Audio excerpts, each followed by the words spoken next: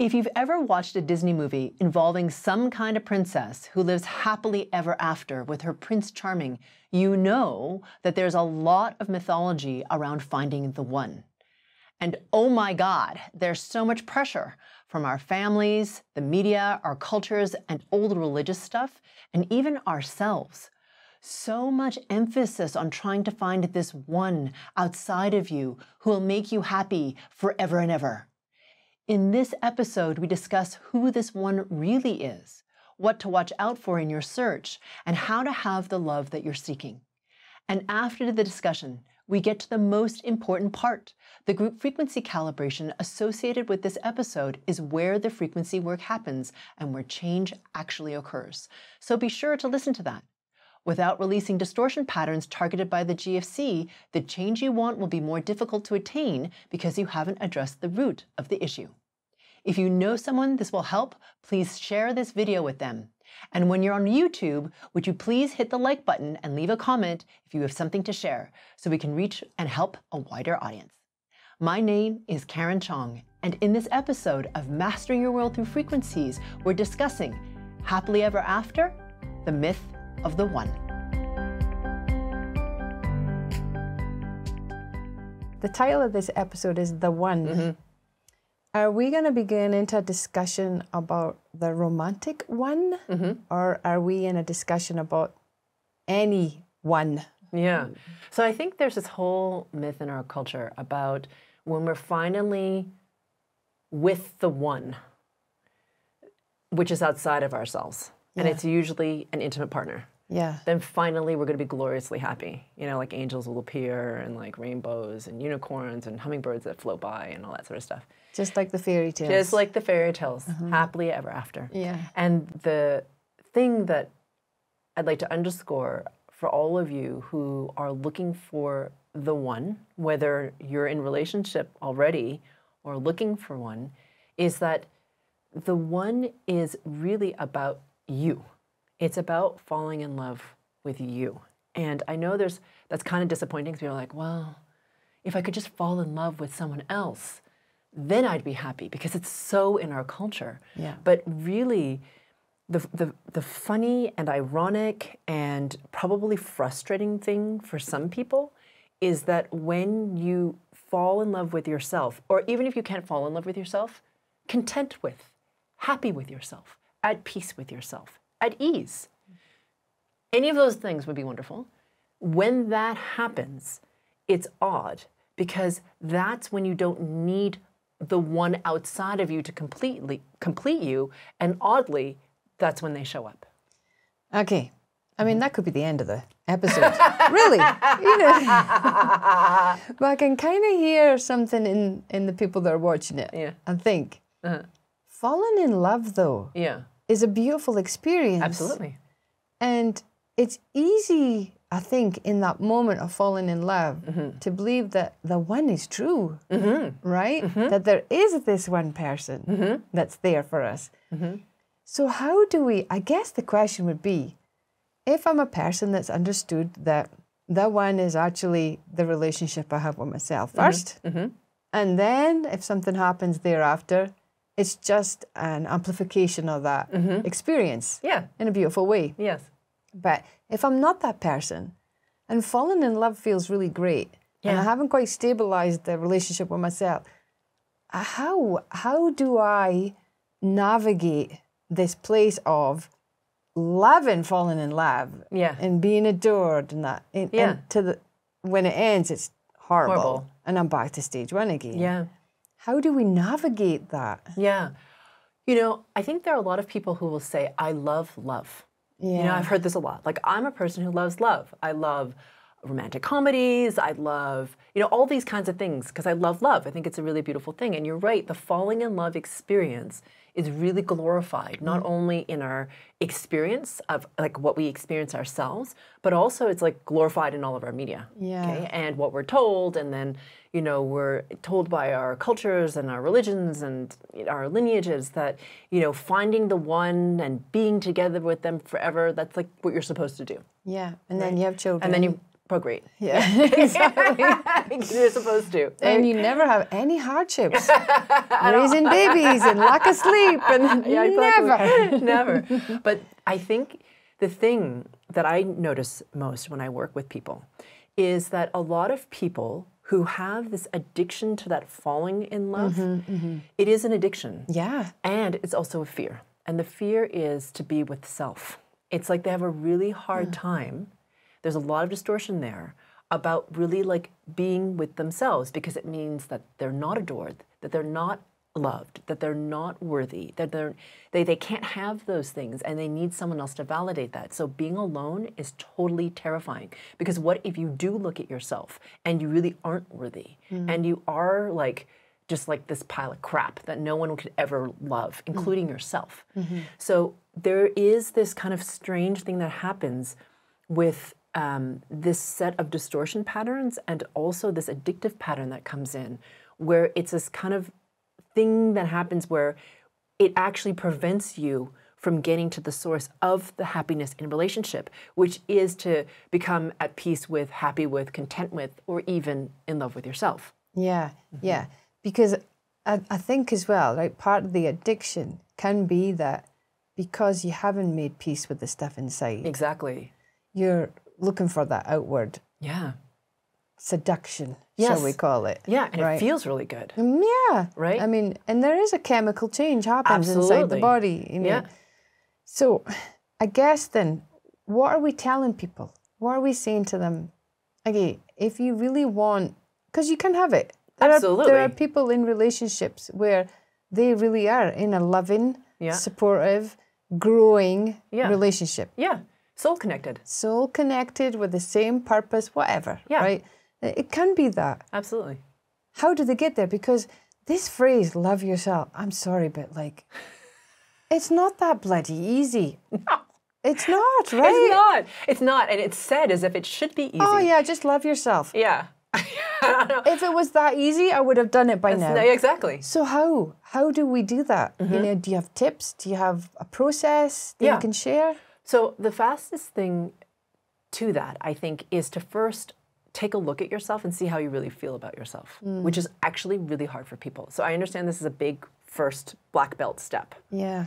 To be like, actually, I'm not super okay with myself. Like, I feel lonely, I feel disconnected, I desire to be with somebody because then I won't feel so alone. The funny thing is, a lot of people, when they don't have love for self, they feel outside of.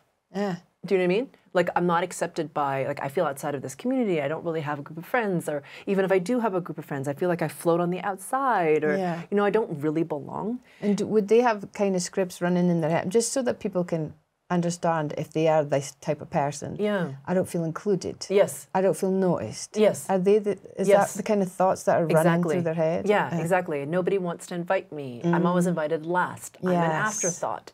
You know, whatever it is. They're only inviting me because you know, they have to. And then to notice that you have these feelings of that the fear of not being included, of not being worthy, of not belonging, and it's not like you're supposed to solve those things, but it's to notice within yourself, and it's not like you're publishing it to anybody. This is for you. So even if you just take 10 minutes and you free write, what is it about yourself that you're afraid of people seeing? Yeah. And it's not so that you put it down, then you're like, that's who I am. It's more like, holy crap, that's who I think I am. Yes. Yeah. To give you distance from it. Yeah. You know? Yeah. So in a way, you're getting to see the distorted thoughts. Exactly. That are running through your being, really. It's not just in your head, is it? Yes. Because ultimately, with these type of thoughts, they attract something that reconfirms the thought. Yes. Right? So it's in every cell of your being that you're running that frequency. Exactly. And so the thing to do, so after you've written the 10 minutes of stuff, and then I'm going to get to your point that you just raised, because I think it's a really important one, is to put it aside for a little bit and then read it as if your friend were saying this to you.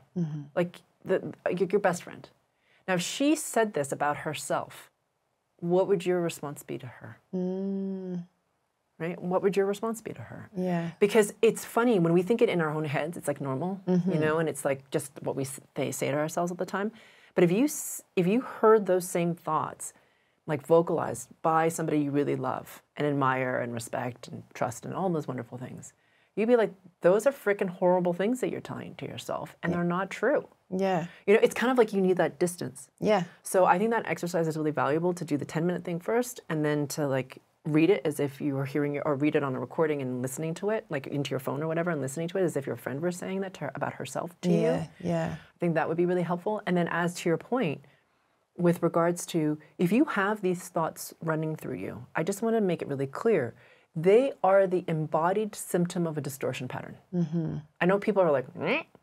So you have these things called distortion patterns running through you, okay? And they create your thoughts and your emotions, and they create your reality. I know it's kind of a weird thing for some people to think about, but that's what happens. Yeah. But the wonderful thing is that you can change that. So I'll talk about that in a minute. Yeah. But if you don't change it, what happens is those distortions are running through your field. So they are like a broadcast signal, like a radio signal being like, hey there, here's who I am. And then somebody else is going to pick up on it who's like, that's who you think you are? Great. I'll be sure to confirm that to you and treat you in the way that your frequencies are running. Yes, because I have a complementary resonance that needs that frequency exactly. to exist. Exactly. Yeah. It's like two magnets coming together to validate and confirm each other. So I say this because, not to scare people, but to understand what it is that happens when you have distortion patterns that are running that are unresolved. And you're like, why am I with the same guy over and over again, or the same kind of woman over and over again? That's why. It's because these distortion patterns, and they're the same ones that form the thoughts and emotions that are running in your head.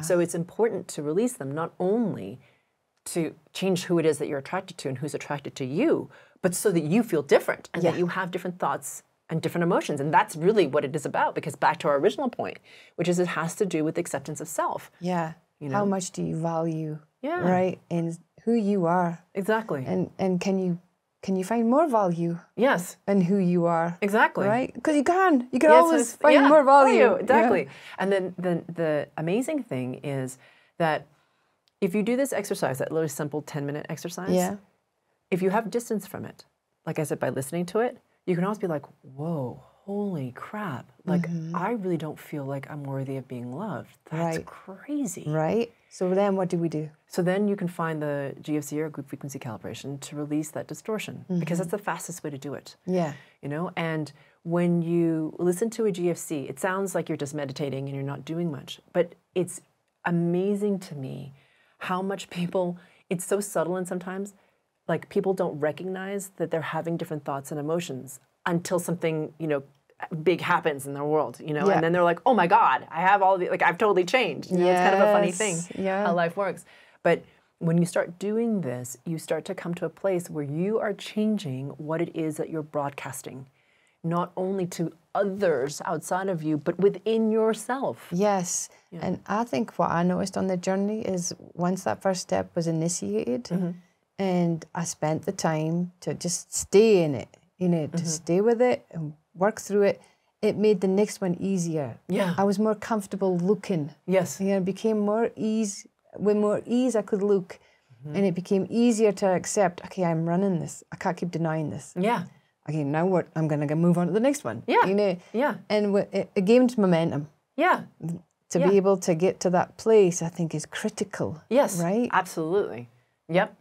And I think the other thing, too, that's important to do is not only do the GFCs change everything on that frequency level, and as you said, they get easier the more you do it, you know, because then you're more at ease seeing things about yourself. Yes. It's not like, oh my God, I'm this terrible, horrible, weak, disgusting human. It's just like, I'm human. Yeah. And okay, and I have the power to release this stuff. That's freaking amazing. That means I can change who I am and what my life looks like and all that stuff. And I think it's really helpful to come up with a little language patterns. This is my third tip. Yep. So my third tip would be to use the following language pattern of I don't do blank. So a lot of times people will say like, I can't deal with drama, or I can't eat sugar, or I can't, I don't know, whatever the thing is. But when you say I can't, it's like you're not allowed to. Yes. And it's not super effective because it's like you're denying yourself. But they found that if you use the words I don't, it actually is an identity thing. And you're 8 times more likely to not experience whatever it is that you're trying, you're saying I don't do. So for example, I don't do drama in a relationship. Yeah. The end, full stop. Yeah. Yeah. I don't tolerate people pushing through my boundaries. See, when you say it, you can feel the difference. Is like can't is kind of like I'm a victim. Yes, exactly. Don't is there's the boundary. Exactly. Don't cross it. Exactly. Exactly. So it's a wonderful self-empowerment tool. It's like I just don't allow that in my reality. And the wonderful thing about that is it confirms something that already exists that you may not know, which is that you are co-creating your reality all the time, whether you're doing it consciously or unconsciously. And when you say, I don't do this, it's like, I do not allow this in my reality. I don't. That means that you also will shift yourself to make sure that what you've just stated, I don't, doesn't happen. Yeah. So. Okay, so we have the... It's kind of like journal, I suppose, right? Like free writing. Yeah. Free writing, okay, free writing, but from the perspective of you write it, but you hear it as if it's coming from somebody close and dear to you. Yeah, exactly. And then we watch your language around how we set boundaries, I guess, or express who we are or what we will and won't accept. Exactly. Okay, so this is just getting us to the stage of understanding who we are. Yes. Right. Now, this is us working on us. Yes. What is the result of that? So, the one, is there such a thing? Let's go back to the title. Is there such a thing? Yeah. So from my perspective, you are the one. So there are many ones who are other people who you could have a wonderful experience with. And the thing is, there are some people, okay, so I'm going to just address one thing, because people are like, what about my twin flame? So...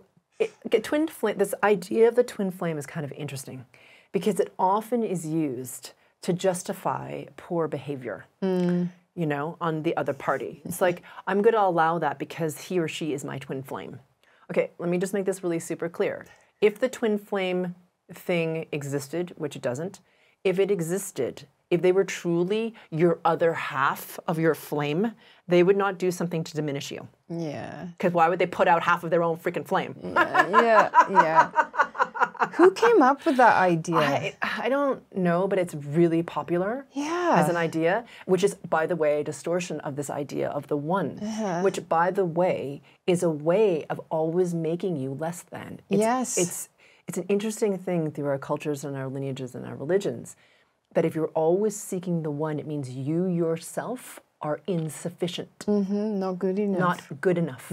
Because, well, I mean, clearly you need someone else to make you feel loved and happy and all those things. And that you can only experience love with another? Yes. Yes, exactly. But the thing, and it's so funny, it's very fundamentally disempowering. Yeah. So from my perspective, given that whole little rant, I would say the one is yourself and your connection to pure source. And there are many people who you could be in a relationship with and grow with, who can make you happy. Yep. There are some people you meet, and it does happen, where there is this soul connection. Like, I recognize you, you recognize me. I just want to preface this by saying everyone thinks soul connection means good. Yeah. Cue the harps. Yeah. Exactly. Harps and angels. It doesn't always. You can have a soul connection with someone, meaning that you've known each other over other lifetimes, have had relationship, and it's really in this lifetime that you resolve having relationship with them because they are not a good match. Yep. Yeah, I've experienced that. Yeah, I have too. And it's not necessarily just with intimate partners. It's been with friends. You know what I mean? People who are close to you. And you're like, oh, okay. Now we're going to resolve this in this lifetime. Yeah. All right, let's do that. Yeah. I came back this time to finish all this. Exactly. Okay, Exactly. So let's come back to like tips and ideas and recognition tools, shall we say? Because I know there's a lot of people out there are still hanging on to the idea that there is the one, and they're probably listening to this going, you ladies don't know what you're talking about. Yeah. You know? I have found them. I found my twin flame, or I have found the one, even though he beats me up, and even though I feel like shit. You know. Oh, can I say that? Yeah. You can. I think. But he is the one because I had this connection. Yes. Right. Yeah. So, or here's another one. Here's another one I hear a lot. I'm growing, my life is changing, I'm doing frequency work, it's amazing. I can't believe how my life is expanding, but in this one area, I'm not. Okay, so, right, let's just unpack that, because my instant reaction to that is, well, is it really growing? Yeah. If that one area isn't, because it's not selective. Growth is inside and it comes outside. Yes. You know. So is it really growing? Or is this just an idea that you think it is? You mean, you know where I'm going with this? Yes. My feeling is it depends what the person chooses to do with that information. Right. So it may be that they had too much distortion before and they couldn't see that there's this one area here that's always just like, bleh, right? So everything in their life is changing, like, whoa, this is amazing, right? But in this one area, because they have so much identity and fear and like whatever's happening in that relationship is happening, and they feel they don't want to abandon the person, and they feel guilt, and they feel, you know, whatever they're feeling, that now all of a sudden they can see it. Do you know what I mean? Sometimes you have to, in the places that we have the most like heavy distortion, or the most fear, or the most whatever the thing is, the most stickiness. Sometimes what happens, not all the time, but sometimes what happens is as you do frequency work and everything else tries to change around you, all of a sudden you have this space, you can't get away from it. You're like, oh, there's this thing that I didn't see before, but I'm seeing now. And I can't help it. And boy, does it suck. Yeah, okay. And I think I've heard as well that there's a lot of time being invested in that one area. Yes. Yeah, and so it is a bit sticky then, because 20, 30, 40 years with this person, are you going to walk away that easily? Yeah. You know? Yeah, exactly. What do you do with that?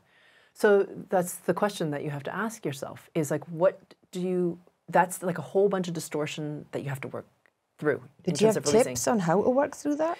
Yeah. So, I mean, the thing is, especially for somebody who's self-aware and been doing a lot of personal development work, to me, at that point, like honestly, if this is the case, the person's been working diligently on it, because, you know, a lot of people have. It's not like a news flash to them that this is a challenge.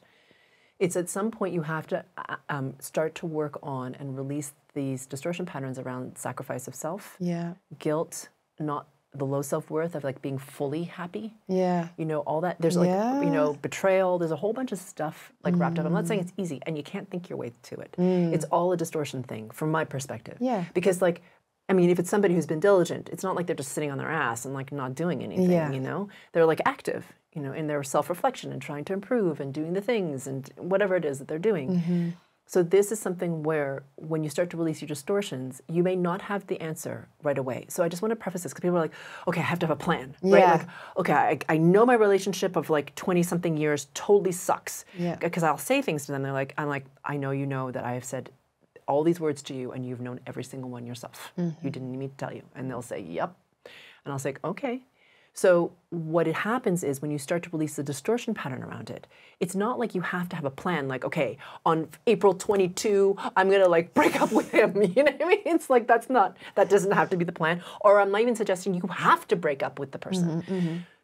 What happens is as your distortions clear and your resonance rises and you watch the other person to see if they are pacing with your change at all, okay? So I'm not suggesting they need to be like, right, like dolphins, right next to you, like, whoa, we're totally in sync. My twin flame. Exactly. It's not about that. It's like, are they shifting? And even though I'm feeling myself shifting, are they shifting? And it's not a judgment, like you suck because you're not shifting. You should be shifting with me. It's not like that. It's more like I'm noticing that they don't want to or they can't.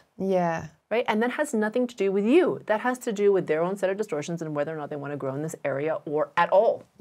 Some people aren't growth driven. They're not. So it's like, okay, well, if they're not and you are, at some point this becomes the distortion pattern of sacrifice of self. And I'm not telling you what you should do because I never do. It's up to you. You have free will. It is your journey. You are empowered and an intelligent, highly resonating being. You can make your choices. You don't need me to tell you. Then you're going to choose. Okay, what do I do here? And it's going to start to grow like a really big mosquito bite. You know, you're like, oh, because it will start to bother you. Because everything else is expanding and growing. I mean, it's going to be like the little, like the cactus needle in your foot. Exactly. It's just bothering. Keep it there. Exactly. So you have to decide what to do with the cactus needle. And I'm not suggesting that the only thing you can do is break up with the person. Yeah. And for some people, the only thing you can do is break up with the person. What other things can they do, though?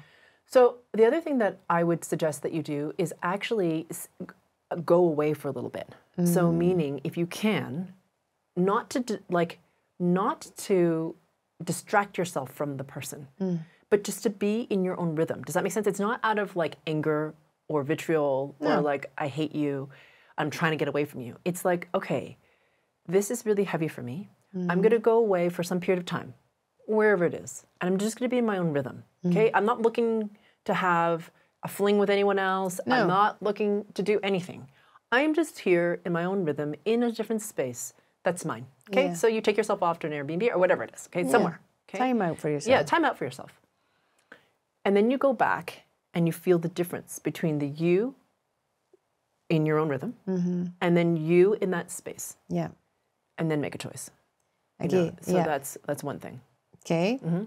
And so anything else? Because I was going to say, is there something you can do with the person that's not sacrificial? Yes. I would suggest asking them if they can or want to meet you. Right. So be honest and have that conversation. Yeah. That might feel impossible and hard, but have it. Yeah. And they may try to wiggle out of it. Yeah. They may not be truthful, but you'll know all those things in that response. And that actually will tell you a lot. So I feel like just being direct, even though it's going to scare the crap out of you. I'm just telling you right now. It's not like an easy conversation. You're like, yeah, I'm just going to have that conversation because that's going to be easy tonight. I mean, if it was that easy, you would have done it straight away, right? Exactly. But the fact that you've hung in there and sacrificed yourself a little bit means that it's a hard conversation. To have. But it has to happen, right? Yes. Because like you say, it's not about walking away from the person and blaming them. It's finding out, do you want to do this with me or not? Yeah. Yeah. And also, I would say when you have that conversation, to not decide in that moment necessarily like we're done. You might know in that moment, like, yeah, we're done. Yeah. But sometimes people, especially if they haven't been used to introspecting, need a little time to be like, we just had this conversation. I'm just noticing things about myself. I've heard what you said. I need to reflect on it. And I'm coming back to you with a different answer. Yeah. So I would say that's why neutrality is so important. Because it's not like you're blaming the other person, like, you suck because you haven't provided this to me. Yeah. It's like, hey, I've noticed that we seem to have different trajectories. Yeah. I'm feeling like there's all this growth and expansion, and I'm noticing like you and I seem to be repeating this thing. Yeah. Now, I'm honest to God, I'm not blaming you, but I'm asking you, what is it that is keeping us in the same place? Do you feel like we are in the same place? Do you feel like we're expanding? Are you happy? Like asking those questions and then be quiet and listen to them. Yeah, because do they even notice? Exactly. You know, I may have noticed. Did you even notice that this is happening? Yeah, you know? Maybe they haven't. Or maybe they have and they've been too scared to say something. Exactly. It's just, okay, so the idea is to, coming back to the title, The One. From your opinion, the one is about the relationship inside with that greater, you have a great phrase, indestructible. Infinite indestructible consciousness. Infinite indestructible consciousness. Yeah, the big S self. Yeah, the big S self, having that understanding and connection that is innate within. And to get through all the distortions to reach that point inside. Yeah. That you finally, even if you don't really appreciate it, but you can acknowledge, oh, I am so much more than my distortions. Yeah. Right? Yeah. And so, right back to the title, that's what we're talking about here. Yes. Okay. And your tips are related to how to make that journey. Yeah, exactly. In intimate partnership. In intimate partnership. Because ultimately, I mean, having a friend on the journey is much nicer than doing it solo. Even though you could, and you could still have as much fun. Yeah. It's always more fun with somebody else. I think so. And it can be harder. Because I'll just speak for Chris and myself. Chris calls me on my bullshit all the time. Yeah. He's just like, well, you teach this. Yeah. So what's happening over here? He's not that rude. He's much nicer about it than I am. But it's essentially he's calling me on it. You know? And is that necessarily easy for the ego? You're like, oh. But that's what ultimately, I mean, that's what we've chosen, right? Yeah. You know, if growth requires truth. Yes. So okay. So, and then the tips that you're giving us on, even just to start right at the beginning, to become aware of where you are not feeling that. Yeah, with yourself, With yourself first. Let's start there. Is about taking that moment to reflect, to take the writing, to have a look at what these thoughts that are running, the patterns actually, because it's not just a thought. No. It even affects your body language. Yeah. You know. Your thoughts, your emotions, what your body expresses are simply a symptom of the distortion. And signals all the time. Yes. Signals, right? Yes. That's why you're with that same type of guy. Over and over again. And it'll be that way until you stop and say, whoa, wait, hang on. And it can't keep being their fault. Exactly. Right? And the amazing thing is you can't change it. That's the wonderful, amazing, awesome thing. And, you know, I feel like if you are one of those people who are in relationship right now and you've been in for like 7, 10, 20, 30 years and you're like, oh my God, I feel like I'm dying. Or you're not even that long, you're just in a couple of years and you're like, uh-oh. When you start to love yourself, you'll be less afraid of the loss. Yeah. And it will be easier, I promise you. It will be easier for you to be honest with yourself and be honest with them. Yeah. And you're not, because you know yourself and you accept and are at peace with yourself. I'm not saying you're perfect. No. But just okay with yourself. Yeah, you're okay with your feelings. Exactly. Yeah. So it's like that gives you the knowingness. It doesn't matter what they say because you already know it about yourself. Yeah, nobody can hurt you more than you. Exactly. Right? Exactly. And when you come from a place of understanding who you are, even if you can't accept it, but you understand. Yes. Right, and you know that you're working on it. Yeah. It doesn't matter after that. Nobody else has that power over you. Exactly. Right? Yeah. Yeah. Okay, so I keep coming back to the title. Yes. I know folk are going to be saying, would you just give us some hints and tips? So we're going to do the GFCs as well on top of that. Exactly. Right? So the GFC is where the magic happens. That's where the change happens. Yeah.